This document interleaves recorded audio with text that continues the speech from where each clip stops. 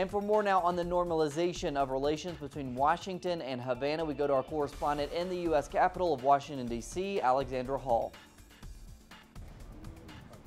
It started with the surprise release of the 3 remaining Cuban 5 prisoners and also U.S. government contractor Alan Gross. But it was a historic day as Cuba and the United States have reopened diplomatic relations for the first time since 1961. In an address to the Cuban people on Wednesday, President Raul Castro said that the reopening is directly in line with the principles of the Cuban Revolution. And President Obama, for his part, acknowledged that U.S. policy towards Cuba had failed. Now, let's remember that Cuba is still on the United States list of state sponsors of terrorism and that the economic embargo is still in place. Only Congress can remove it, and as the Republicans are poised to take control of both houses of Congress in January, that could be a difficult task for the Obama administration. In Washington, I'm Alexandra Hall for Telesur.